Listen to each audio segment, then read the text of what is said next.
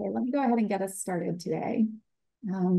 So welcome to the first Harvard Medical School Ethics of Health Systems and Institutions seminar of the academic year. I just wanted to say a word about this series before we get started with our conversation today. So generally speaking, what we're going to be doing in these seminars over the course of the year is looking to gain some insight into what organizations in the health system are facing, and then to explore the ethical complexities therein, and also to look at what it takes for organizations to adopt an ethics lens in their strategy and decision-making, and not just in theory, but also in practice. So in some seminars, we're going to be bringing in healthcare leaders like we have today with Dr. Sachin Jain to share their insights and their experience. And then in other sessions, we'll discuss research and different ways of reasoning about the ethical obligations of healthcare organizations. And then we're also bringing in some concrete examples of ethics-informed organizational strategy that we hope we could all learn from. So I do hope that these seminars leave you with some fodder for research or some ideas for practice to take back to your home institutions.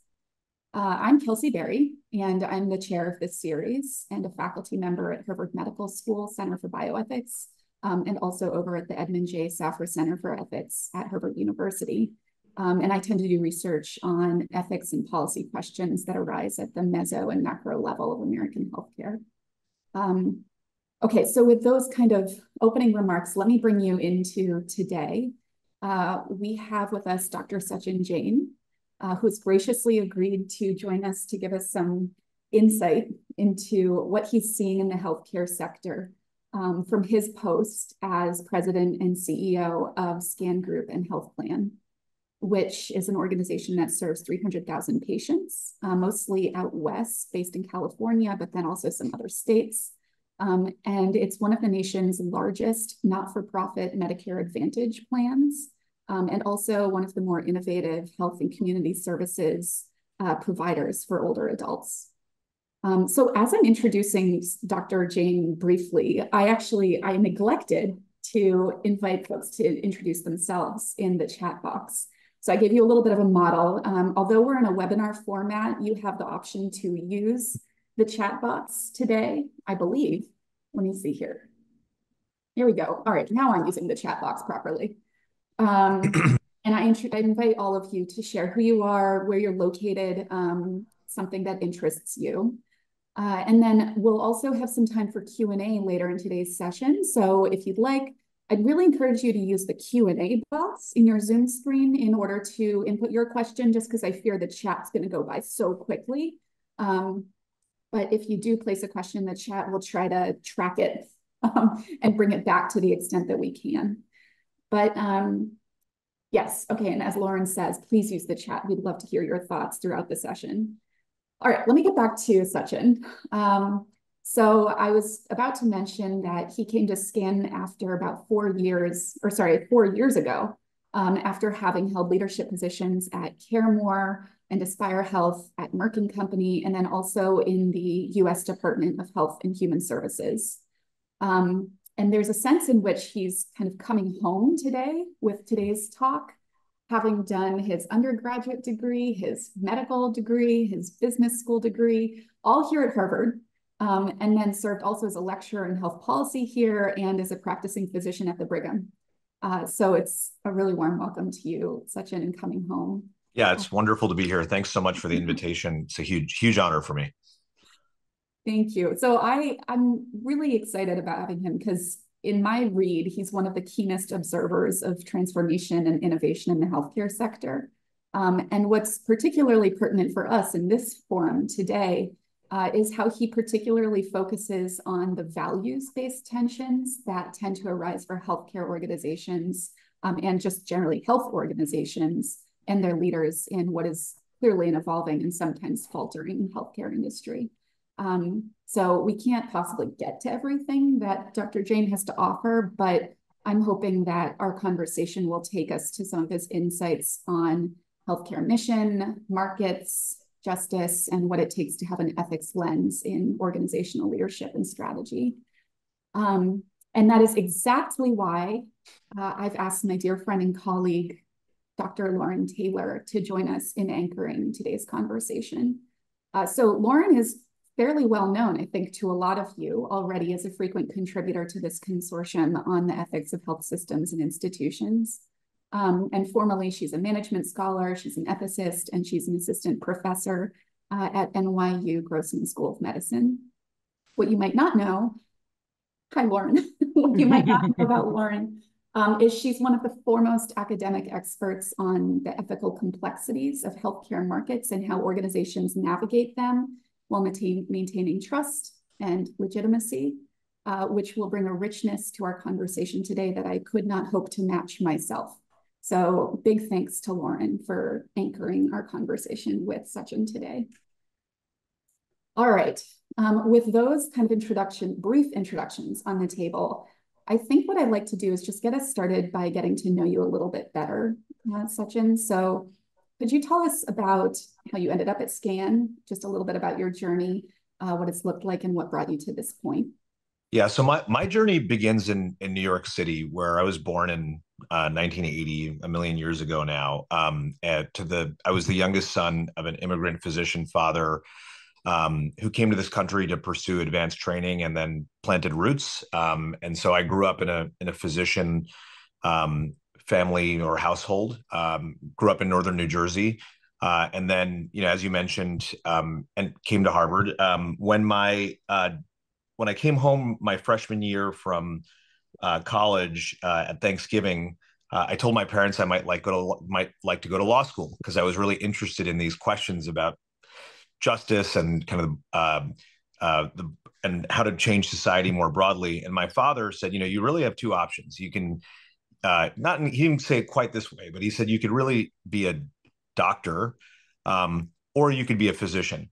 and he said you can go to law school after you go to medical school. I mean, that was the encouragement he gave to me. And so I was an undergraduate student who ended up studying political science, and was really interested in kind of bigger questions of like, how do we make a better healthcare system for people? I wasn't sure how I would put that together in a career.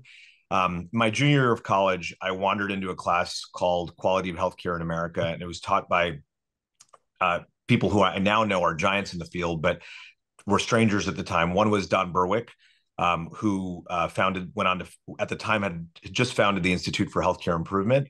And then the other was Howard Hyatt, who had been the dean of the Harvard School of Public Health. So I was in this classroom, and it was probably the easiest course to teach in the world because they just invited their friends to give lectures, and they stood by and read our papers, and that was the course. But they had really impressive friends, and I met just an incredible group of people who were trying to change the healthcare system in different ways. Health services researchers, leaders of large organizations, government officials. And I didn't exactly know where I would take it, but I had a sense like that I had found my tribe, that there was a group of physician change leaders who were recognizing issues in quality, access, and disparities, and were committing their careers to actually addressing those problems. So I went to medical school with that lens.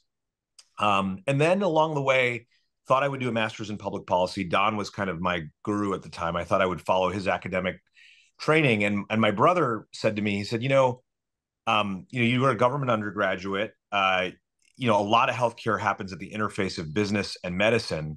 So why don't you apply to business school? And had never thought about that. So, met some MD MBAs, and felt like it was a really interesting training pathway. And so ended up finding myself in business school. And so decided to forego the master's in public policy and then was in business school. And around that time, I was connected with Michael Porter, who was starting to kind of promulgate this idea of value-based healthcare. And then I ended up apprenticing myself to him for a number of years, just as the term value-based healthcare was entering vogue in American healthcare.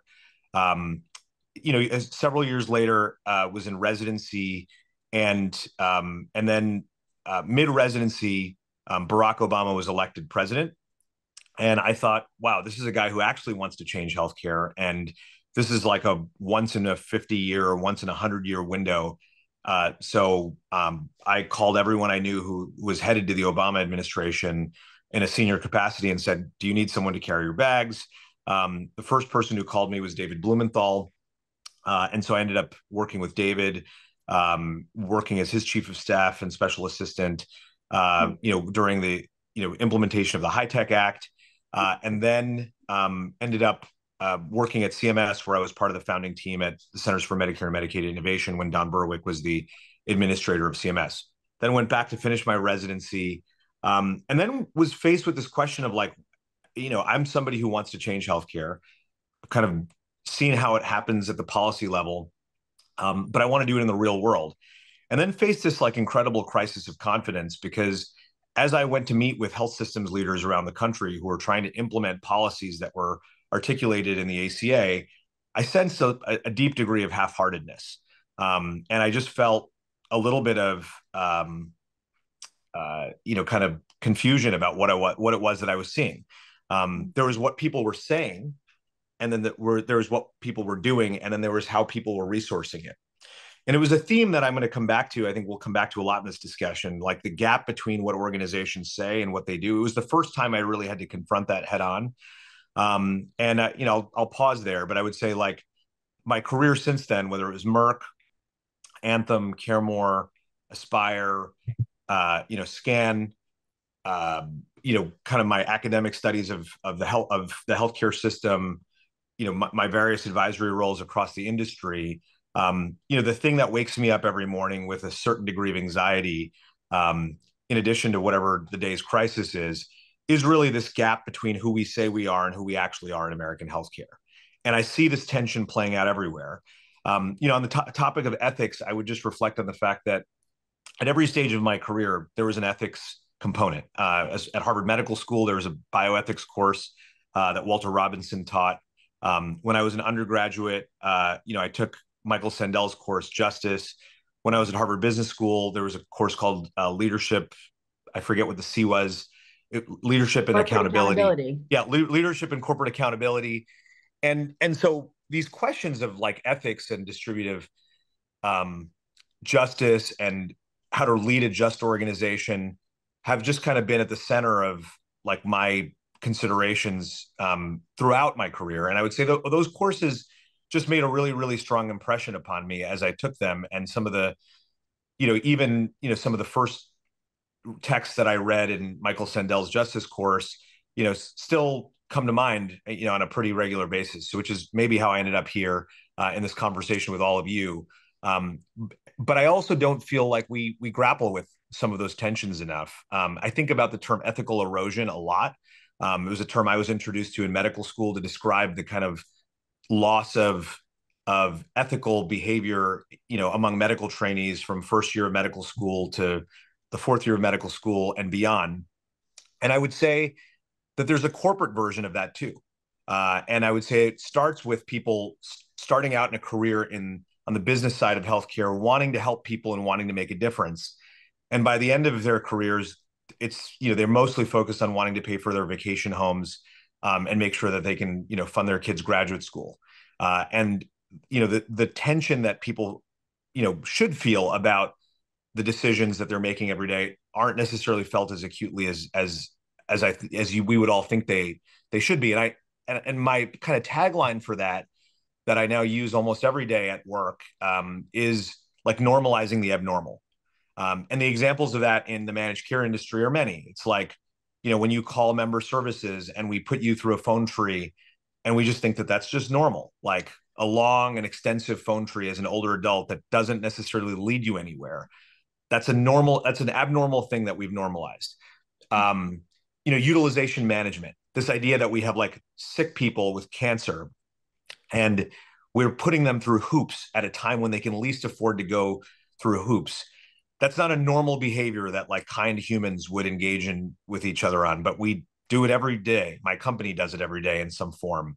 And so again, I think a lot about this question of, normalizing abnormal things, which I think is tied to this notion of ethical erosion.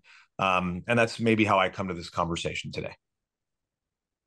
Yeah, Sachin, I wanted to kind of double click on ethical erosion because, I feel like it's such a spot on term for describing, I think, some of what outsiders looking in might see happening at the kind of helm of healthcare organizations, and see, news stories and say, like, why is it that healthcare organizations that are out to be mission oriented and really facilitating the capacity, of their physicians to fulfill the Hippocratic Oath and all of these things, why is it that they seem to be behaving, so much as I would expect a mere kind of corporate, or market focused actor to behave? And I'm curious about, there's a model at the clinical level, of course, where clinicians can call in ethics support for hard cases that they face, to help them remain aligned with some of the ethical precepts of their profession, and to work out, how to resolve conflicting values when that's the case in patient care. I'm curious, is that kind of model relevant for the leadership level in healthcare, or are there other support structures or accountability structures that we might be overlooking to help combat some of this ethical erosion on the business side of healthcare? Yeah, I mean, I would say that we're overcome with an epidemic of shallow thinking at the senior levels of organizations. And what I remember the first time I heard the expression, no margin, no mission. And I remember how proudly it was stated by a healthcare executive. Like, if we don't make money, we can't do the things that, people really need us to do. And I've now seen that term kind of used over and over and over again, and on some level, like, deeply bastardized in its intent. In part because I don't think there's adequate reflection on what the actual mission is or should be for an organization. And so you take every health system in the country, which has some version of a no margin, no mission conversation every single day, as these ethical tensions come up. And it leads them to do things like surprise billing. It leads them to do things like aggressive debt collecting practices, even though we know it doesn't necessarily materially affect an organization's bottom line. It leads them to terminate, terminate health insurance programs that cover frail and vulnerable people. It leads them to really redirect their payer mix to, away from frail and vulnerable populations, which are an explicit part of the mandate of almost any not-for-profit healthcare organization, to really prioritize commercial business. And they say, oh, it's no margin, no mission. It leads them to focus on a fee-for-service payment system instead of a value-based healthcare system, because they can make an extra buck in one payment model versus another. And I see this play out every single day. And they say, well, we've got to keep the lights on. And my question, in my kind of quiet thoughts are like, why? Like, why is it so important that we keep the lights on? Are these the right lights to be keeping on?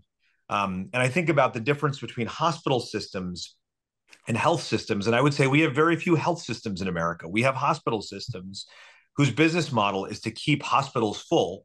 But we have very few organizations whose business model is to actually keep people healthy and out of the hospital, and to see admissions to the hospital as the failure mode of the healthcare system. Most healthcare organizations believe that they should be operating at full capacity. And they have a belief that there's an infinite backfill of patients who need their services. And that is the first premise that we all have to challenge, which is, if we had a system and we had a model of financing and a model of delivery that was actually focused on keeping people healthy, it would look dramatically different. And our behaviors would be different. Our participation in novel payment models would look different. And I would say, again, lots of organizations have been very, very successful doing exactly what they do. So they don't actually take the moment to pause and reflect on these like bigger questions. The question then becomes like, how did we get here? And I would say some of it has to do with the change in the composition of corporate governance of a lot of organizations. So when you look at, the boards of large health systems, they're largely populated by business leaders whose businesses really require top line growth year after year after year. And so how do those folks measure the organizations that they're now governing in a board capacity? They're measuring it against top line growth year after year after year. how do they actually compensate executives of organizations? They compensate you based on benchmarks that are established based on revenue numbers. And so again, everything is tied to growth. Everything is tied to an ever growing sense of doing more. When in fact, we all know that in some cases, the right answer for a lot of patients is doing less. And so when we use terms like medical industrial complex, we're using it to describe this notion that we're going to have a continuous level of inflation in healthcare, which is what we've seen. And if you read the health policy papers from 30 years ago, they would say, oh, the amount of GDP that we have devoted to healthcare is unsustainable and it's too much. And today the numbers are double, triple where they were 30 years ago. And the same economists are saying, we have too much money devoted to healthcare. But I would say healthcare is big business in this country. It's the largest employer in almost every single congressional district.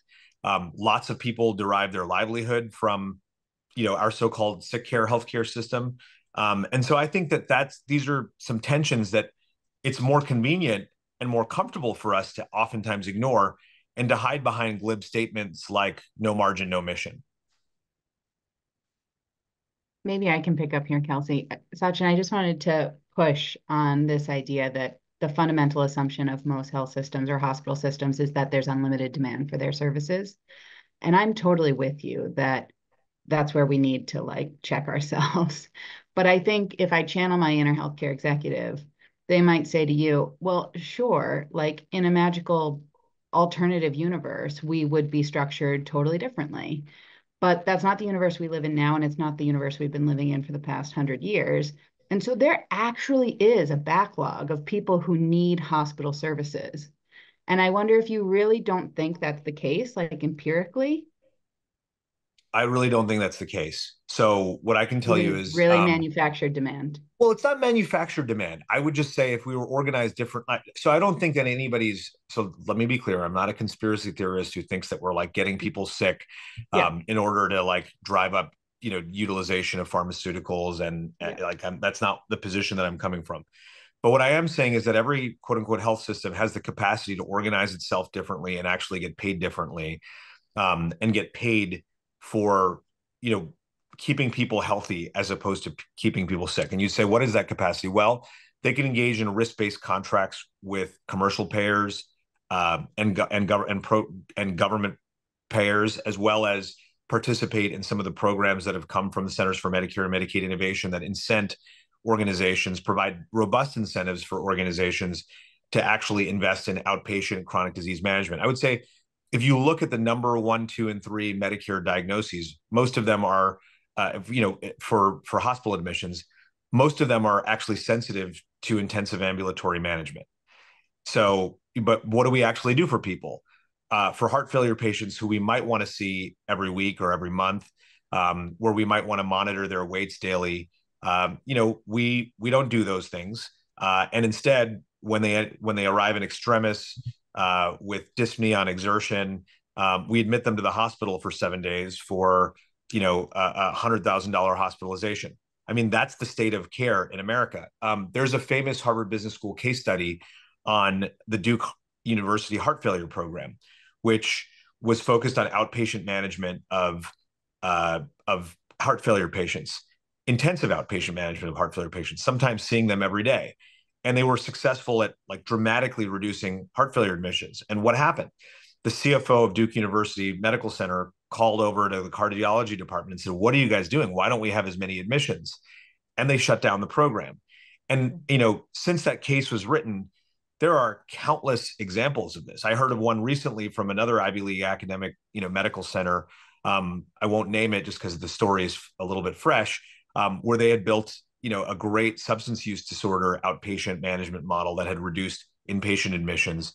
And the ethical tensions faced by, the executive who built it, were that, his hospital colleagues were saying, well, where are these admissions going?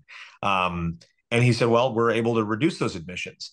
And, the sort of, kind of old guard hospital folks were saying, well, we don't want this program because it's diminishing, volume. And what's going to keep the lights on if we don't actually backfill these patients? So Do I think that there are some geographies where there's infinite backfill? Sure.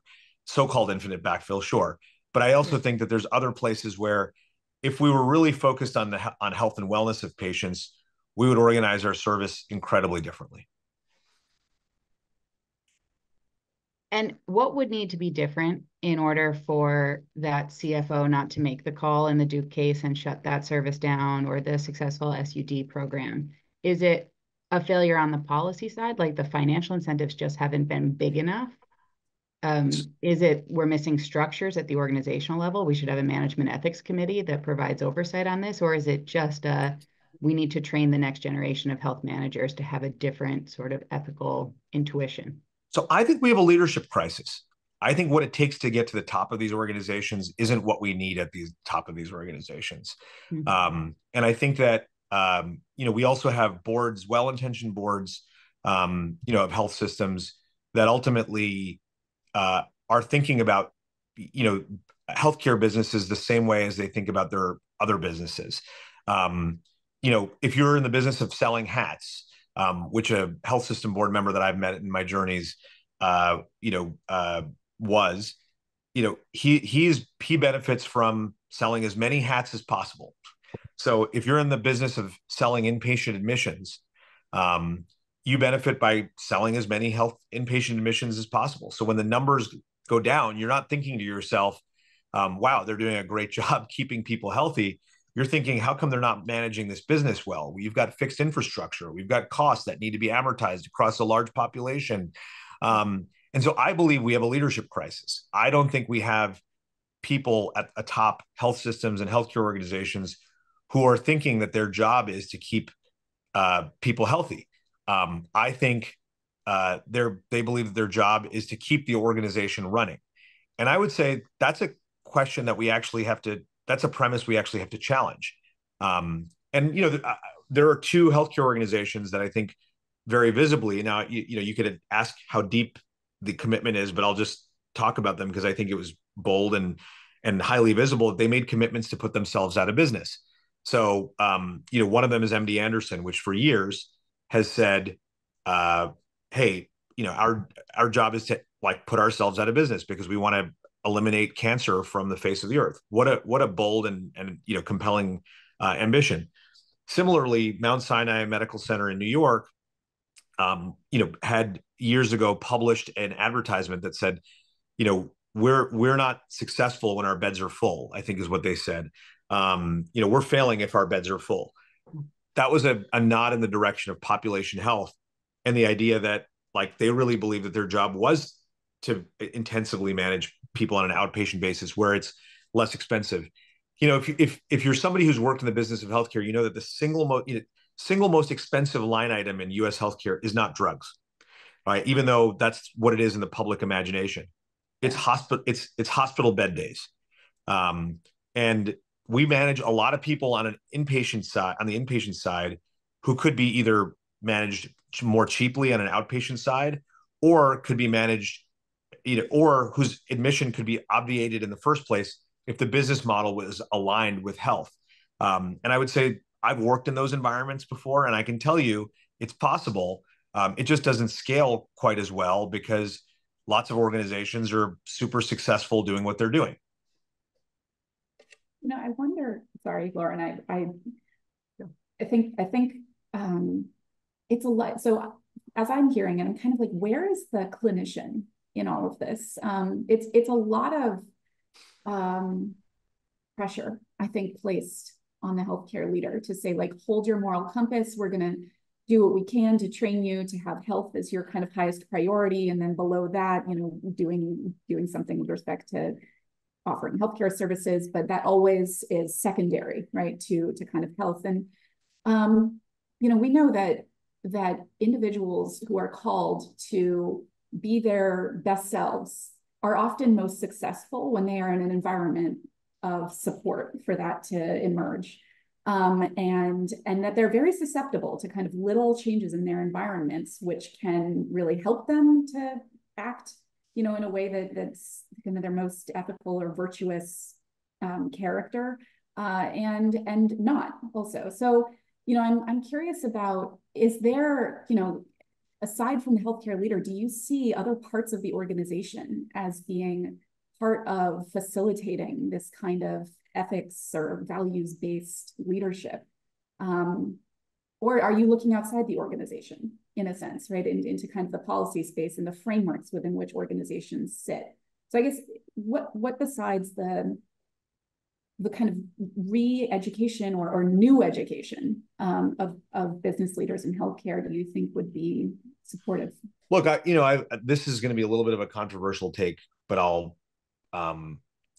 will go out on a limb and actually make the observation that I think physicians have largely abdicated their moral opportunity to exercise more power in the leadership of healthcare organizations. And allow me to explain myself before the text thread blows up. There's always that person in the room in every group of physicians who like stands up and says the thing that needs to be said. And that person usually vanishes in 3 months, 9 months, 12 months, or 18 months. But you have to ask the question, why do they vanish? They vanish because no one else stood up after they spoke and said, I agree. I think the thing that person thinks. And by the way, when they vanish, they get employed. They're like down the street and reemployed, a week later, a month later, or 6 weeks later, because we do have a physician shortage in this country. And so the ability for physicians to advocate, because there's always such great demand for their services, to advocate for a different way is higher than it is for almost every other profession. At the same time, the grumbling that happens in the workroom rarely makes its way into a constructive form. And again, I think when it does make its way into constructive form, it's because there is someone who is either smart enough or dumb enough to kind of say out loud what needs to be said. But organizational culture will kind of expel the person who sticks out, right? So my real strong push on this is that we have to kind of create cultures where like there's almost a swarm around the right thing, right? Like we know that, some of the things that are happening in American medicine, consolidation, the sloppy implementation of EMRs, the implementation of like completely out of, non-normal productivity standards for clinicians. All of those things, need a response, but they're not necessarily happening because we haven't created a space in organizations where people can actually do that. But I would say physicians of all the professional lines are most capable of speaking up and speaking out. But when I have private conversations with friends who are practicing physicians about, their problems, their gripes, they're more than happy to kind of blow up my text threads about their problems or get on the phone and rant to me for an hour. And then at the end of it, when I'm like, well, why don't you speak up? They're like, I don't really want to. It's a waste of my time. I don't really want to engage in that. But because we haven't engaged in ownership of the healthcare system as frontline physicians, we've become the object of the system as opposed to the drivers of the system. And physicians have become line workers. They've largely become invisible cogs in larger and larger systems. And so I think like there is a movement to be built by physicians who speak up more. But again, a lot of it has to do with resetting our organizational dynamics, where that one bold person who speaks up is not the exception, but is actually more how we show up as a profession. That's my personal view of it. I know it's probably a little bit controversial and people think it's unrealistic but I also think that we need, without that, everything's going to just keep going the way it's going. If we have a leadership crisis and yet you exist and you feel this way and think this way, I can't help ask you, like, how do you guard against your own ethical erosion? So I would just say, honestly, I think about that a decent amount. My path to leadership wasn't like most people's path to leadership, to be really candid with you. I had some really amazing mentors early in my career. I was coming out of a role at Merck, which, was focused on totally different things. And I got a call, really out of the blue from a woman named Liba Lesson, who had been leading CareMore Health for a number of years, an amazing person. And she said, "Hey, I'm looking for a successor. Would you come and do this? Would you come and be my chief medical officer? And then you can succeed me when I feel like you're ready." And I was 34 years old. I hadn't been bastardized by corporate anything at that point. I had sort of a very rapid ascent, and I think because of that, I didn't learn any of the bad things that you learn along the way that you're in an organization for a long time. And I think that I had a very atypical career progression, and that's allowed me to kind of stay a little bit closer to myself. Because I do think that the process of climbing the ladder in most healthcare organizations is some form of a lobotomy, wherein common sense starts to go out the window, and you're just end up playing the game rather than being focused on changing the game. And so, again, I think I got lucky in that regard, or sometimes I think it was a little bit of a punishment, honestly, because I can't unsee these things that kind of happen every day that don't feel right. And sometimes I wish I would be able to unsee it. I asked one healthcare leader how they contended with like all the situations that, that we see every day that challenge us. And he's like, "Well, man, when it gets too stressful, I just pull the blanket over my head." And I think about that. I think about how many people may have just pulled the blanket over their head and they're just waiting to come out at a time when it feels a little bit safer. And so that is part of the dynamic. I had a mentor when I was graduating from Harvard's Divinity School, and I was about to enroll at Harvard's Business School, who said, "Be careful, Lauren. These places work on you." And that's exactly what he meant. Like, you go in and you spend time in a place and you just sort of start to adapt and adopt the worldview of the place you're in. Yeah, nobody wakes up in the morning and says, "I want to deny claims when I grow up." Right? Nobody wakes up in the morning and says, "I want to make it really hard for people to access healthcare so we can actually, deliver a better bottom line." But somewhere along the way, we can kind of tell ourselves a different story about that. We can say, well, we're promoting the affordability of healthcare by eliminating unnecessary care. And that's actually true, right? Like we actually need, utilization management, but we have to be super clear about when and where we need it and when and where it's actually getting in the way. And then there's the question of how we do it, right? Like right now we put people through hoops, but the answer for the whole industry needs to be, we should just do it at the point of care. Like if someone meets criteria, we should authorize it. If they don't meet criteria, we should deny it. But it shouldn't be done 3 weeks later by a stranger sitting in a foreign land who doesn't know you or doesn't know your care.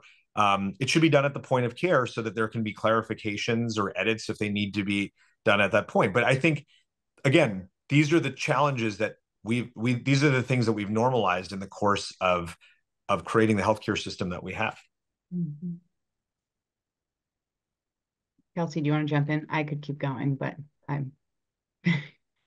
maybe just to press, because we're getting some questions from the audience. So I just wanted to bring, at least one of them in at this point.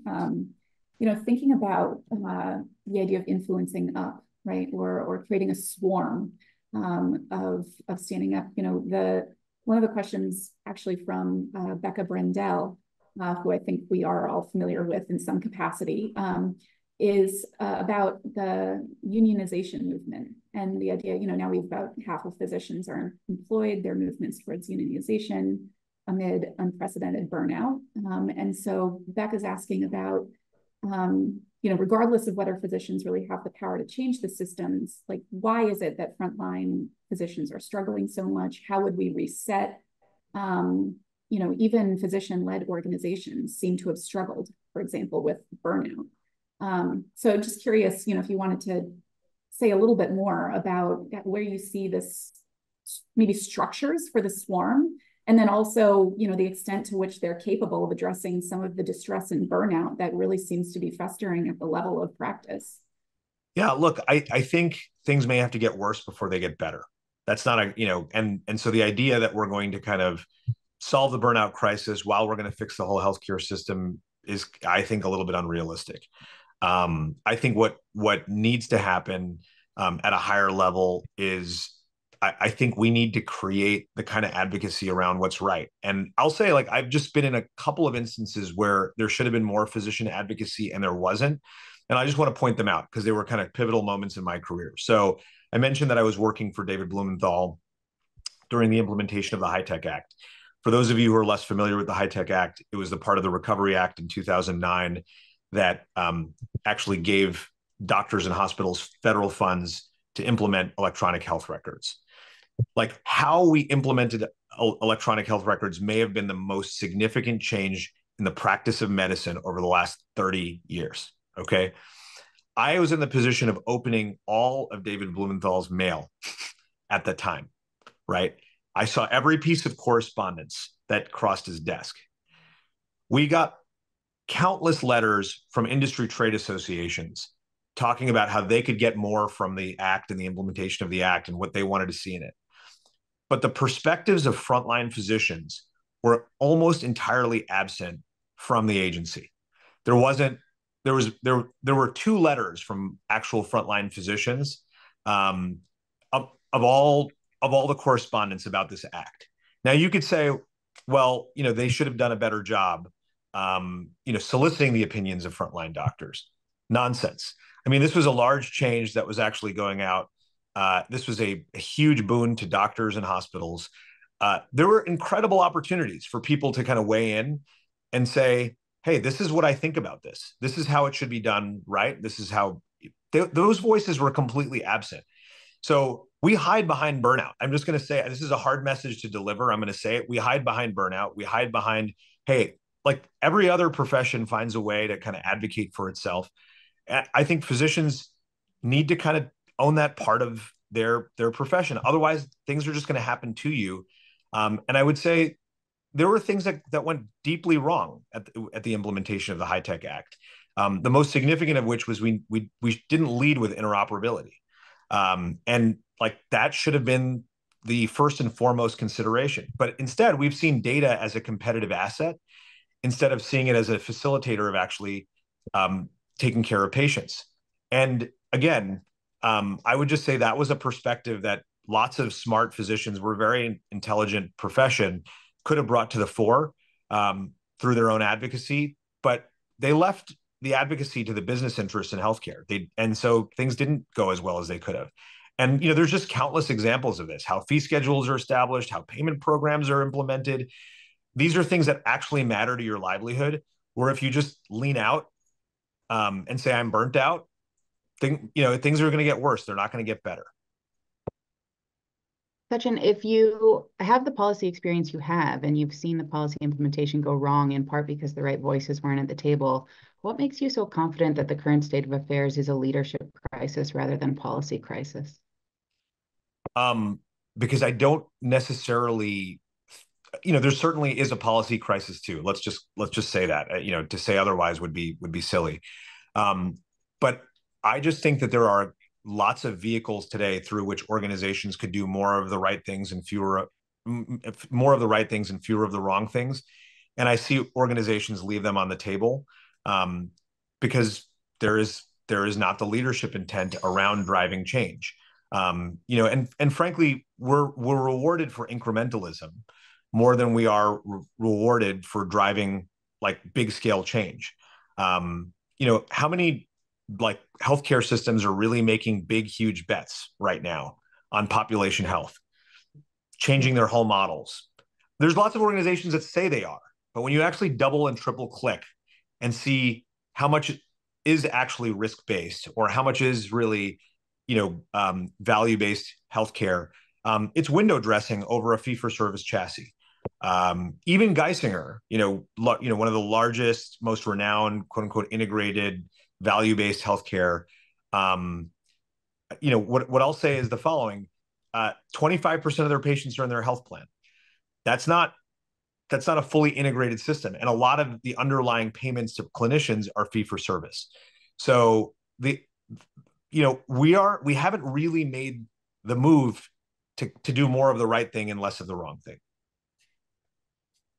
I'm sensitive to one of the comments in the chat as well about kind of the idea of clinicians being, stepping up and really kind of being part of facilitating this movement, but also lamenting in a sense, like the lack of training for how to operate or situational awareness about, operating at different organizational levels. And I recall one of the kind of details I read about your background, Sachin, was that you were a real proponent for integrating health policy education into medical training.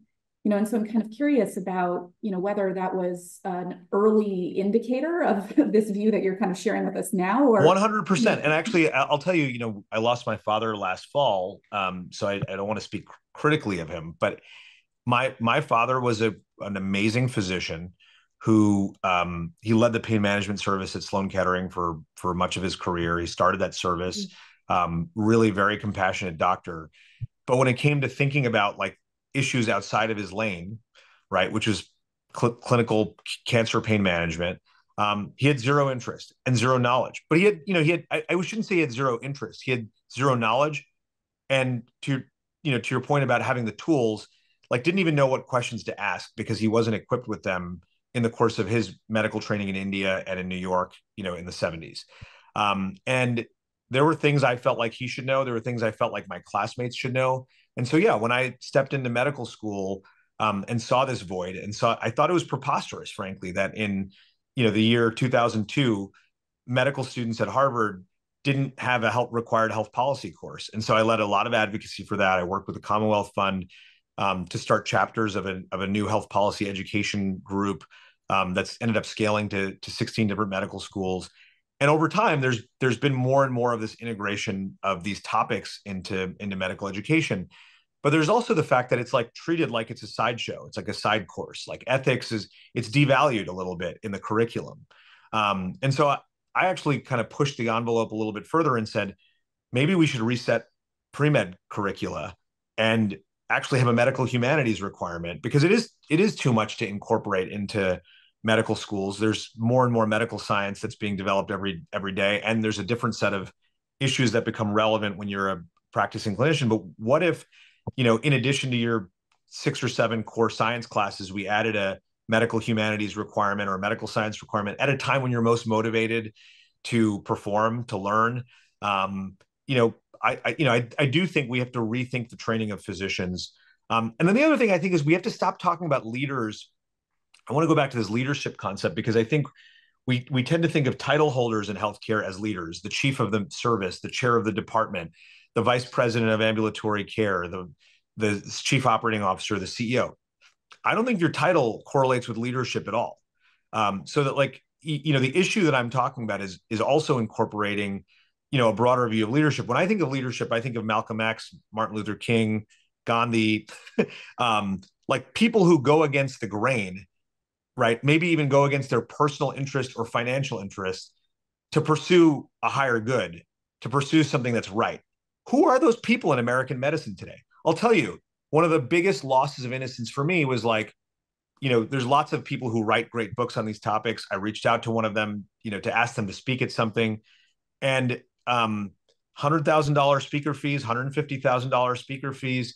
So the people who write about how dysfunctional the healthcare system, actually in some ways promote the dysfunction of the healthcare system by profiting from it, personally. And so again, I just want to kind of make sure we drive higher degrees of self-awareness around, we have a medical industrial complex, we have an academic complex that's built around this idea that profits from the dysfunction of the healthcare system. And it's just something that we have to kind of like go to war with a little bit in a bit more of a deliberate way. We may have to start naming names. I sometimes struggle with some of the things that the Lown Institute puts out, in part because there was a time when I would say inadvertently, were going to include my company on the Shkreli Awards list. But I actually love the idea. They were kind and retracted it because it was something that was a little bit dated from before I even was there. It was from 2012. But the idea is that I think shame is a very powerful motivator. We have a ton of very shameful behavior going on that doesn't go recognized or discussed or managed. And I just think that maybe the tactics going forward have to be a little bit more shame oriented. Like, let's name names. Let's name what the speaker fees that people charge and where they go, and who those people are. Let's talk about the lists of systems that are engaging in billing practices that are predatory to poor people. Let's talk about the hospitals that are not taking Medicare anymore. I mean, we just have to start talking about the things. And again, I think we're all very polite, but we also have to remember some of us are in privileged positions where we're able to advocate and we're able to have, some of us have tenure and are impossible to fire. And once those things happen, you don't yet, Lauren, but when you do, I'm just saying, right? Like my point is like those are the situations where we have to start to go out on a limb a little bit more, because again, one of the biggest challenges I've experienced as a rising healthcare professional executive is just the hypocrisy. The guy who gives a speech about hand washing, who then doesn't wash his hands in the bathroom. I mean, these are things I've seen or heard about with my own ears or with my own eyes, like that we just kind of normalize because there's a hustle. You see it playing out with health equity right now. How many organizations have named chief health equity officers? They give speeches, they go to conferences, but they're not saying the thing that actually needs to be said, which is, my organization isn't really doing the things that it should be doing, because you get a C-suite title and you're part of a team, and sometimes self-preservation. And I want to say this carefully. Sometimes we become the thing that we rebel against, right? Like sometimes, to your point, Lauren, we become co-opted into the medical industrial complex. And that's, again, I have to monitor that myself and I have to measure that myself. And there's things that I've been a part of that, looking back, I'm like, oh man, that was kind of shitty that I was part of that. But again, we have to be able to have that conversation and have some kindness for each other and compassion for each other. That's just how I think about it. I have so much to follow up on. One is just a reflection. And sometimes I have a background in ethics and management, and people think like, oh, that's so idiosyncratic, weird. And I feel like you're a kindred spirit in this respect. But my feeling is like, so many of our ethical failures are really managerial failures. Like we just weren't willing to put in the elbow grease and like push down a change in incentive plan or actually change a workflow. And so this isn't really a question so much as like an open-ended, how do you see the relationship between ethics and management? And do you think we need to be talking more about ethics explicitly, or like we don't need to talk about it, just like hit your mark managerially, and you're going to wind up with a more ethical organization, an organization of higher integrity? So I actually don't know that many people have even been given space to think the way you're talking about, Lauren. I think most people view their, like, at the simplest level, most people believe that their job is to do the job their boss asked them to do, right? Like hire a person, build a team, execute on an initiative. There isn't not a lot of like upfront reflection. I think ethics is probably the wrong framing. I think it takes people's head to an inaccessible place. Ethics for some, if you haven't been formally trained in it, even if you have, you're like, do I really know how to think about this issue? Takes you to these like no-win situations, all these conundrums where there's no right answer. When in fact, sometimes there's like absolutely a right answer. But I just don't think most people in the managerial class of healthcare organizations have been trained to think this way. And so they don't necessarily include it in their decision making. And so I think there's incredible opportunity there. If you ask me like, hey, Sachin, you could take a year off right now or 2 years off and like do the one intervention that you think would have the greatest impact on like US healthcare today. I would love to find a foundation that was willing to kind of fund a group of people to do board education, and then build a partnership with like, American Hospital Association or who, whatever the right institution is that actually governs health systems. And I would get them to deeply understand one thing: healthcare is different, right? And again, I think a lot of my mentors in previous generations like tried to do the airline industry thing. They tried to do the consumerism thing. They tried to draw lessons from other industries to try to translate them. Atul Gawande did the Cheesecake Factory thing. There's always been like the connecting to other examples. And, what it always comes down to for me is actually healthcare is deeply different. When you're dealing with life and death, when you're dealing with like, human life on the line every single day, the considerations are different. the hierarchies are different, the rank orders are different, the priorities are different. And I would just say, like, we've lost that thread. And we've homogenized healthcare with other industries, and we've homogenized the governance of healthcare with other industries. So I believe, like, tone starts at the top. You got to take the boards offline, retrain them. And the truth is that most board orientation is very, like, high level. I mean, even our board orientations, I'm thinking in real time how we could redo it actually. Is like, hey, this is our business, this is how we make money, these are the key people and players, these are the different committees. And what if you started with, like, here's our mission and our purpose, and, like, inherent in our mission and purpose are some deep tensions that you actually have to contend with. And that actually the board culture should be to surface some of those disagreements, that we shouldn't necessarily just be going along to get along. And I'll tell you, I'm really blessed. I have a good board in this regard. But I would say, the program I operate, the Medicare Advantage program, for better or for worse, is organized to align the incentives where you are able to do better when patients are healthier, not going to the hospital more. Again, there's lots of problems with Medicare Advantage. I'm happy to talk about those too. But so, our, just as an example, the average and we're also not for profit, the average for-profit plan in Medicare Advantage targets a 5% margin. And when they don't hit that margin, they start to play with the utilization management. They start to, cut benefits. They start to exit markets. Our board, this is actually pretty remarkable, is willing to float our profit target. So in a good year, we target 1%. For the last 3 years, where there's been lots of cuts to Medicare Advantage, we've been targeting 0 to negative margin, just to be able to continue to provide stability to our beneficiaries, and make sure that we're providing what we say we're providing, because that trust really matters in our equation. Again, there are things we can be doing better. I think toxic positivity is one of our industry's biggest problems. Like, oh, we're so great, and our organization's great, and we're so awesome. It's all those other folks who have the problems. We have our problems too. I want to say that very clearly. But I would say that is something that our board gets, but I'm not sure industry wide. I think there's a lot of, like, hey, we're not. And the other thing I'll just say is we have 4 physicians and maybe even 5 soon on our board. I think that makes a huge difference too. Because when you kind of lay out these trade-offs, they actually understand them in a more intuitive and instinctual way, because they've worked in the guts of delivering healthcare. So again, you look at the governance of most healthcare organizations, there's a lot of money people. And those people are important. They write big checks, they put buildings up. Super, super important. I don't want to diminish their role.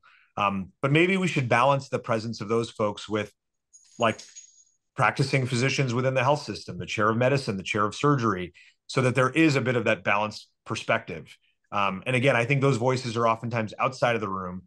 And there is this contentious administrator versus doctor energy, which we have to eliminate from the healthcare system. And I think that we need more physician leaders because of that. I want to go to your experience at SCAN, and a lot of the work I'm doing these days is on organizational trustworthiness. And there's a debate among academics about how we should think about the threshold for organizational trustworthiness. Some people say, in order to be considered trustworthy, an organization must be willing to put the patient or the beneficiary's interest first. And other people say, that's a totally unrealistic standard. No organization would ever do that. And even if they say it, they couldn't possibly mean it. I look at SCAN's website, and it is incredibly explicit. It says, with SCAN, you come first, you meaning the beneficiary. And I just wonder about your reaction to that debate. And if you really think, like, operationally, you are able to put the beneficiary first, how does that shake out on the kind of nuts and bolts of how you run the business? Look, I'm going to say the following. I think we're good, but not great at that.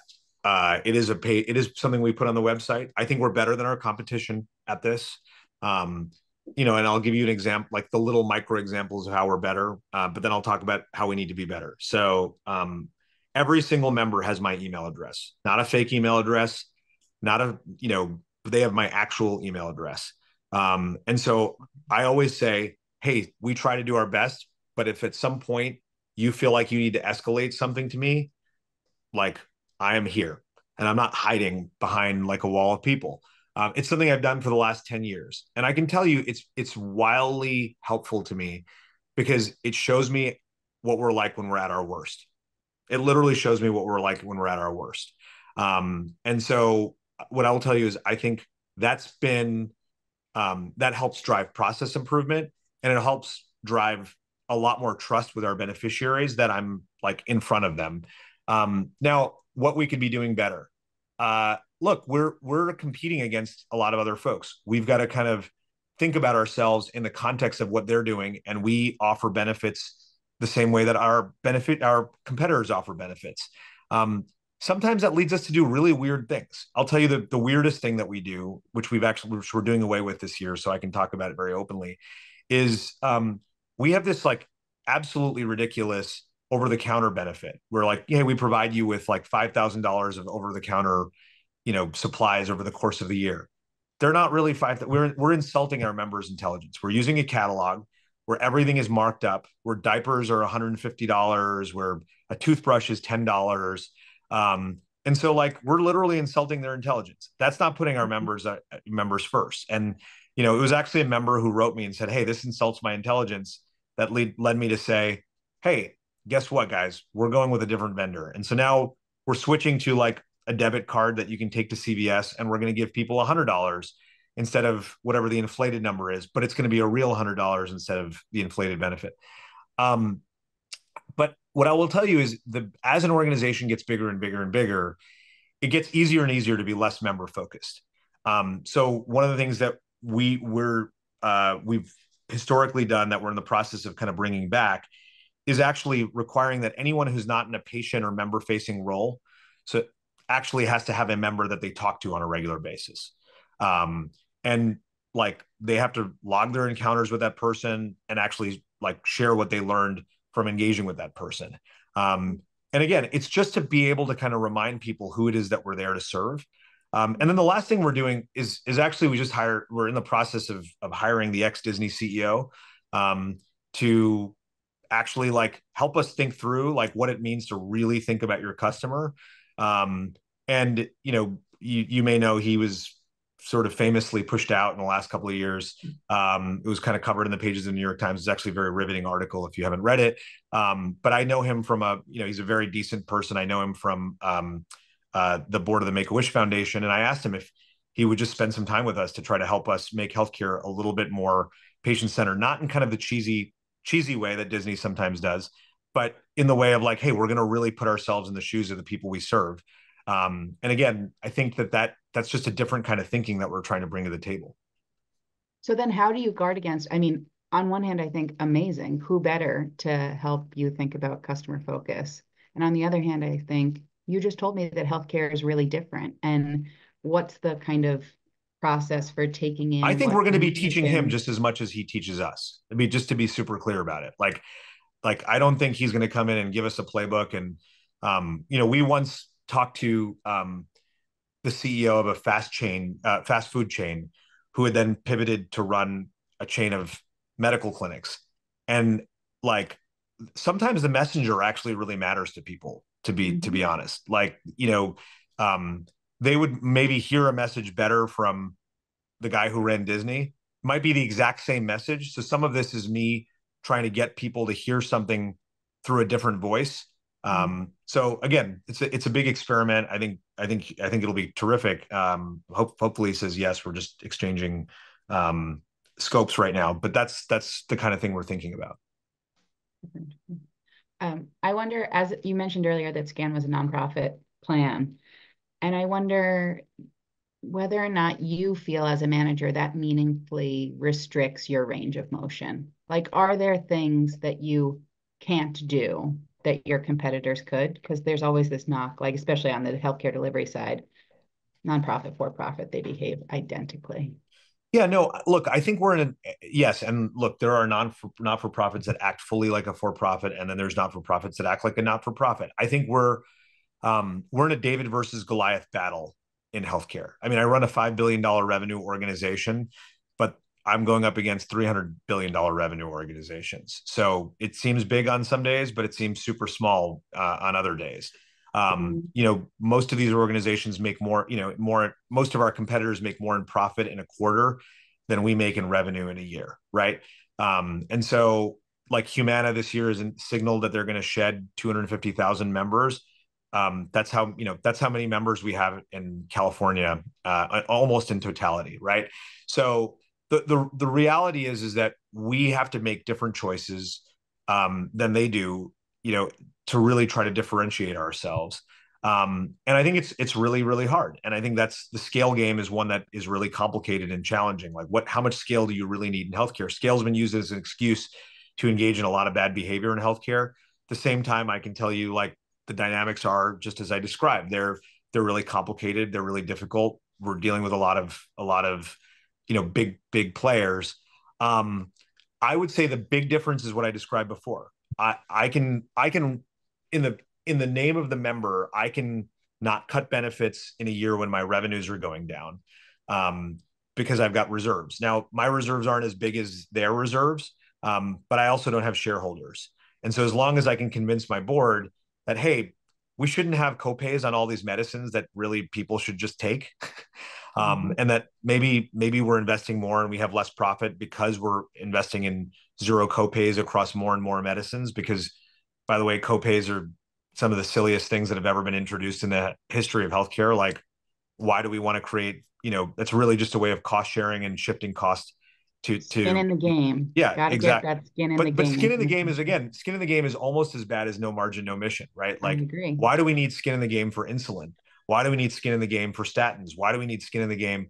And I actually had a call with Congressman Jake Auchincloss from Massachusetts actually earlier this week. He's really focused on this copay issue. And I said to him, I said, look, from a business perspective, there's probably 10 or 12 classes of drugs that represent 60 to 70% of people's prescriptions that we should just say that there's no copays, no coinsurance. And because they are generic, they are pennies on the dollar. And then, we have to figure out how to do similar things with more costly drugs. But let's just start with the things we can probably operationalize today. So I'm really, I think it's great that we have people thinking about these kinds of things. And there's no moral hazard on the 27th time I refill my insulin. Like, this is our econ friends having truly warped our brains with the idea of moral hazard. Totally. And it's applied to the wrong goods. And so I just think we have huge opportunities to reset our thinking on these types of things. But again, I think you have to be a clear, you ask, like, how do we get people to think differently about these things? We have to appoint a different kind of leader to the leadership of healthcare organizations. I mean, we really, really do. The moral compass has to come from somewhere. And I can just tell you, most organizations play it safe and they just go incremental, and they just kind of bump up the next person in the line, which again, I think is a very corporate way of kind of thinking about things. Instead of saying like, hey, the world is changing. Like, what are going to be the competencies that are going to be required to keep people healthy and drive the right healthcare behaviors in the future? Those are the people who should be leading these organizations. It's so tough too, because I've thought about this in bioethics. We're such a mentorship-driven sort of field. And you mentioned the hierarchy before, but it's really hard. Your own personal story is one of kind of being plucked from sort of like maybe a middling role to a pretty high role quickly. And the alternative, where you just kind of groom, and people come up the ladder, feels, as you said, totally normal and standard for our listen, industry, and is like so potentially problematic. I once went to a Boston medical leader for a mentorship conversation. I'd been asked to interview for a very senior role, reporting to the CEO of a big New York health system. And someone said, oh, you should talk to so-and-so and he might be able to give you some helpful advice. And he just thought I was absolutely nuts. He was like, oh, in your 30s, you should be doing small projects. And in your 40s, you should be running small groups of people. In your 50s, maybe you could run, some larger group of people. And in your 60s, you should be running large institutions. And then I look at, like, outside of healthcare, you look at tech, you look at, all the places where, people earlier in their career are valued for the qualities that actually come with youth, energy, dynamism, fresh thinking. and how much we devalue people like that. At Harvard, we make you an instructor for 12 years before you even, get a professorial rank. It's sort of ridiculous. And again, but if you look at why those institutions became what they were in their history, it was actually they took chances on people. When you actually go deep into the history of, large medical institutions, and you look at who was running them and what ages they were, and how it was that they pushed to do new things like the first kidney transplant or, the first neurosurgery. These were done by like really early career people who were, cowboys and cowgirls really trying to like, change the face of the game. We dishonor those people today. We actually deeply dishonor those people today. And, so we did something recently at SCAN, which is we renamed our employees. They're no longer called associates. They're no longer called employees. They're called rebels. Literally, we want every one of our employees to call themselves a rebel. And then you ask, like, what are they rebelling against? And what we're asking them to rebel against is like unjust healthcare, because there's just so much of it. And really to kind of reframe their mindset. One of the happiest moments I have is when, frontline associates said to me, we're normal. It repeated back something I've tried to drill into people's heads. We normalize the abnormal too much in healthcare. And again, so I think this is where I think the culture work that we have to do in healthcare is we have to stop being, seeing ourselves as just another version of the same hospital that they have in New York or in Boston or, Baltimore. And like, just really rethink what the heck are we doing here? Why are we here? What's the purpose of our organization? And if it's just to stay going, which is how I think most people think of it, then we're completely lost. There's so many things that I think about when you say the term unjust healthcare. Like, it can be so many different aspects of the healthcare system. It can be the fact that it is unnecessarily difficult for someone to get their insulin. It can be the fact that it is soul crushing to practice in a system where you feel that you can't actually facilitate the health of the person in front of you, especially when they're vulnerable and marginalized. And then it's something like the fact that we have these incredible racial and ethnic disparities and socioeconomic disparities too, right, that are right before our eyes and yet nonetheless seen under-addressed in many places. And so I'm kind of curious, you've written kind of talking about these bold ideas, this idea of a need for a civil rights movement in healthcare. And so, I wondered if you wanted to expand a little on that, like what part of the civil rights movement would most benefit healthcare right now, if you're thinking, what it looked like historically? Well, it's the spirit of protest, right? I mean, just like if you think about health benefits, what they cost people, the sort of structure and organization of healthcare in the U.S., the middlemen, we're over proliferated with middle players that provide absolutely no value in the delivery of care. But everyone gets theirs. There's a percentage point here, a percentage point there, a percentage point here, a percentage point there. And it all adds up to like crushing healthcare costs for a frontline person, where most people I know these days are afraid to go to the emergency room. And they're not afraid to go to the emergency room because they're afraid that someone's going to stick a needle in their arm, or that they're going to get or that they're sick and they're going to get a bad diagnosis. They're afraid to go to the emergency room because they're afraid of the bill that they're going to get on the other side of that. I mean, that's what most people fear today. And that's just something that we have to kind of do away with once and for all. I mean, this kind of fear of healthcare. And again, it will come from some kind of bigger movement, which is like some form of rebellion against the status quo. And I just think we've normalized the idea that, think about access to care. I mean, have you tried to see your primary care doctor recently? I mean, how most people I know access care these days is through some sort of back door. I mean, it's wild. Like, most people have some back door. They've like figured out some hack to the system. And they're so proud of their hack to the system. They're like, oh, I've got this guy and he responds to my texts, and he responds because he knows my friend, and That's how people access healthcare today.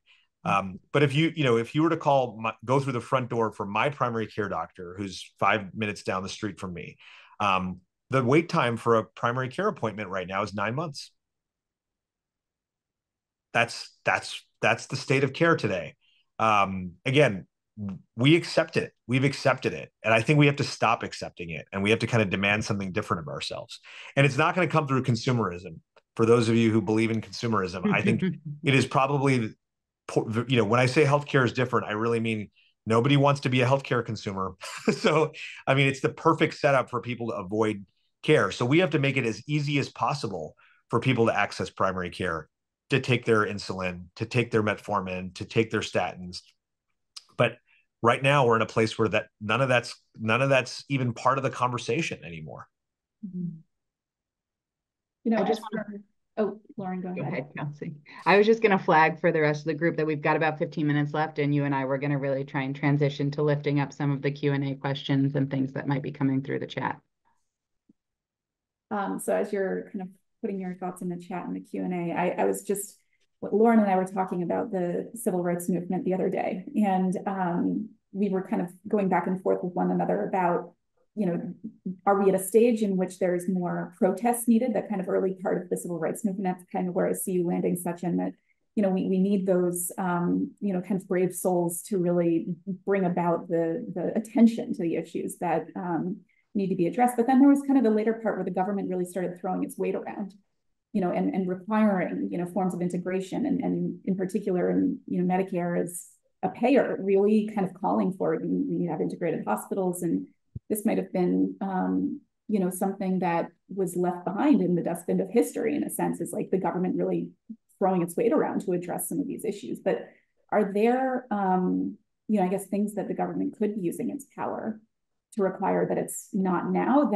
So a couple of things, like interoperability right now, right? Like the idea that your medical information is seen as somebody's competitive asset versus your own information, like to facilitate your care across a deeply fragmented healthcare system, ridiculous.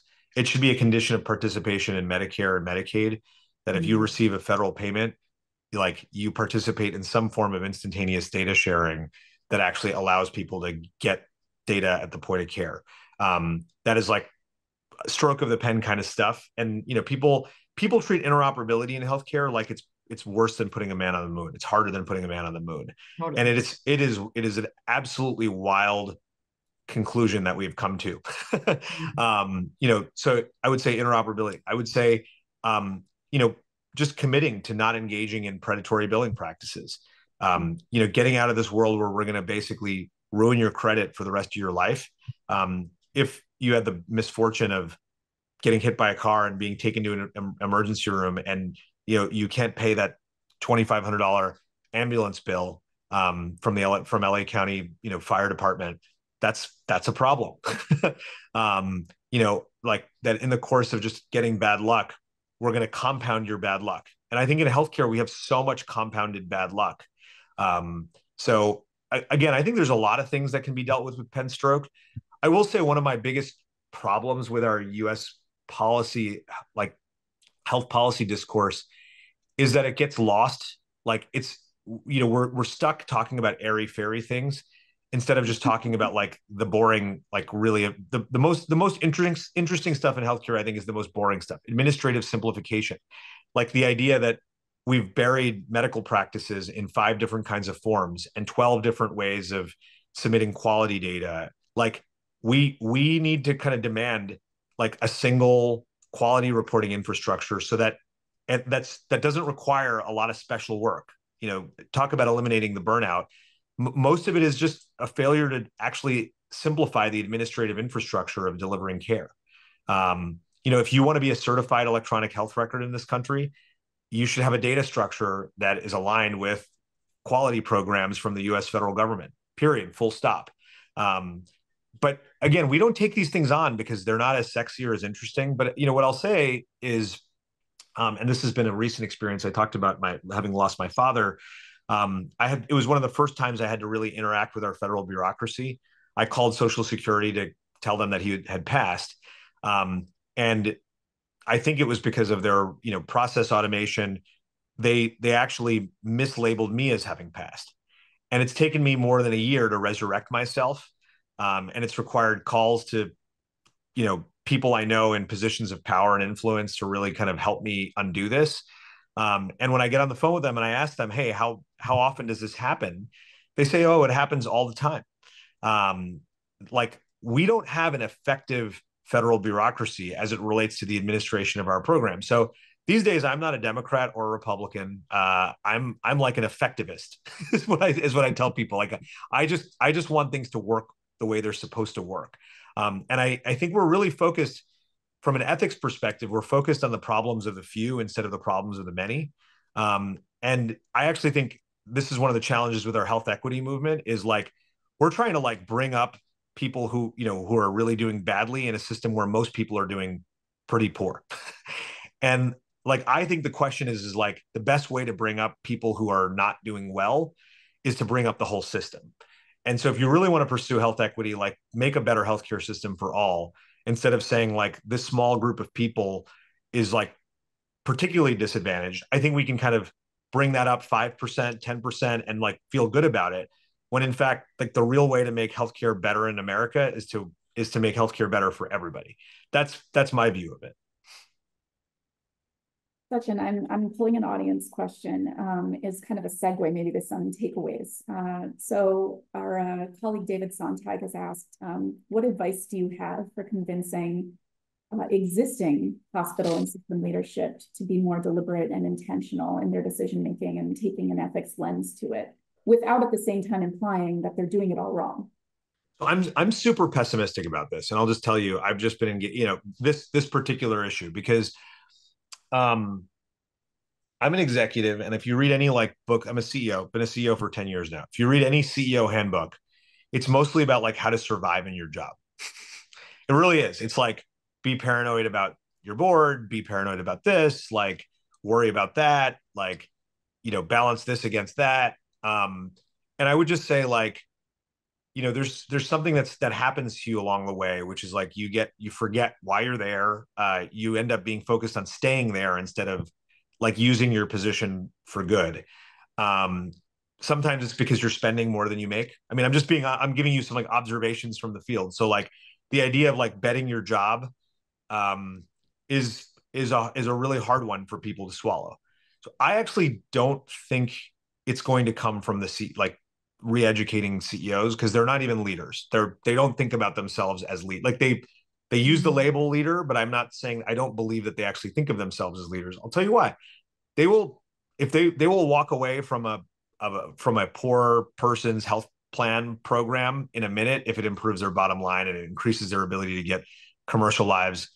And there's like de facto rationing happening all different ways, like where they place their clinics, how they organize, how they organize and structure their system, how they treat people in the emergency room. There's all kinds of levers. So like, this stuff is so deeply like burned into some people's heads that and the duplicity is even like normalized. Like, they don't even realize that the thing that they're saying isn't the thing that they're doing.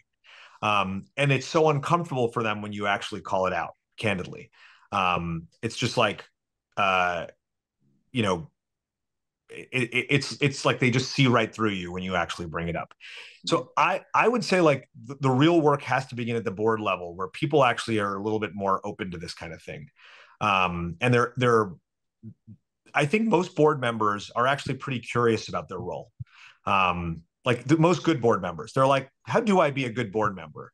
And they have the security of like, hey, I'm fully in charge for the most part, right? Like, there's no, I would get fired for impropriety, but I'm otherwise like sitting on this board. And so like, I actually think that the real movement begins with like an IHI or someone like that building a board education program and then really aggressively enrolling people in this, making it available for free, holding it at a great place. Like, that to me feels like, so that people feel like they have to come and they're getting something out of it. And, I can't think of something more important for like the Robert Wood Johnson Foundation or Commonwealth Fund to be funding today. I'm calling a lot of folks out, asking them to do things. Hopefully some of you are on the call. I really think like this is the work right now, because healthcare is different. It's not the same. medical ethics are not the same thing as corporate ethics more generally. There are trade-offs that need to be contended with every single day. And the answer isn't margin over mission every single time.